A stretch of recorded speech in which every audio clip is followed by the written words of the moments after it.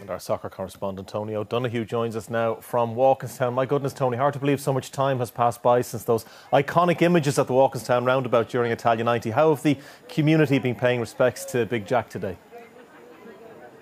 There was a lovely warmth here at Walkinstown. As you say, 1990, the famous scenes when Ireland won that penalty shootout, this place was absolutely thronged with people and celebration. And it was a bit like that again today, because even on the day that Jack Charlton was laid to rest, he was still bringing joy to the Irish people as he had done in the past. There was an impeccably observed minute's silence, apart from the car horns who weren't aware of that going around the roundabout. A wreath was laid, and then the famous Put 'Em Under Pressure song was played as well. And everyone danced and sang and remembered the good times that Jack Charlton brought to Ireland. So even though it's a sad day, it was also a celebration of the magic that Jack Charlton brought to Irish life.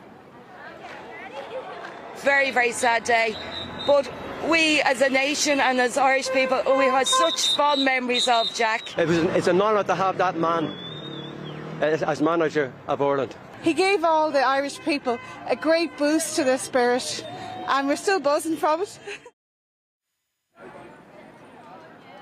You know, you'd wonder what Big Jack himself would think of all that. He often used to wonder, especially when Ireland celebrated not winning anything.